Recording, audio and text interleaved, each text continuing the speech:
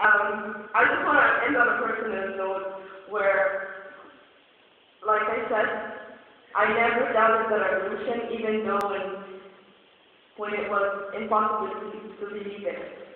So I urge you to never lose hope and to never give up in what you believe in, even if the whole world is the opposite from what you believe in, which is the world that we live in today. We live in a capitalist, globalized, imperialist, neoliberal world.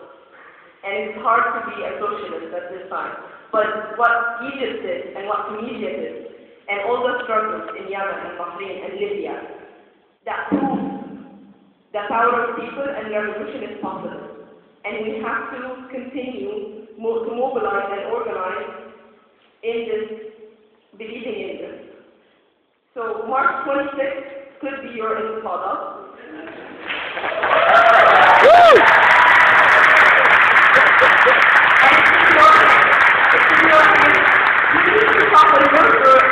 Government, you need to take out your Mubarak like we did, and it's something that you have given us. You know, you've taught us through the amazing books that you publish and the knowledge that you spread to us. We're now throwing it back at you.